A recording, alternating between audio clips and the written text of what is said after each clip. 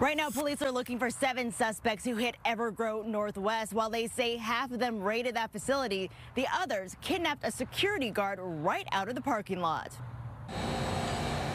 Cannabis production facilities typically keep a low profile, and Evergrove Northwest in Tumwater is no different. This is kind of hard to find even when you have the address. It's Jacob's second day on the job patrolling this area as private security, the very same lot where another guard was kidnapped less than 2 weeks ago. Very rare cases. I've only ever heard of it one other time. Tumwater police say 7 suspects pulled into the area in 2 stolen cars. 3 of them found the guard on duty that night inside his car, then forced him into the back seat, stealing his car and driving him south. The other 4 broke into Evergrove Northwest. You can see them here, stealing thousands of dollars worth of products.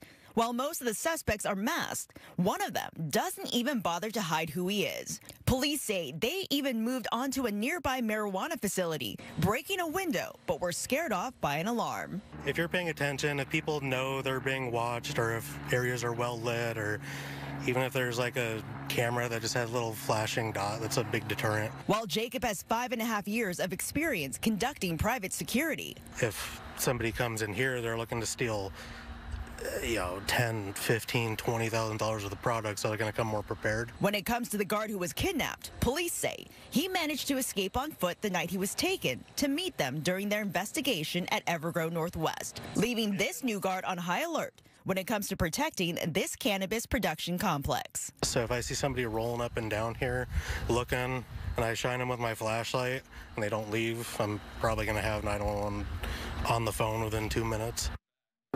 Tumwater police say that guard that was kidnapped was not physically hurt, and all the vehicles that were stolen have since been recovered, but they have not caught these suspects. If you know anything that can help out with this investigation, call Tumwater PD.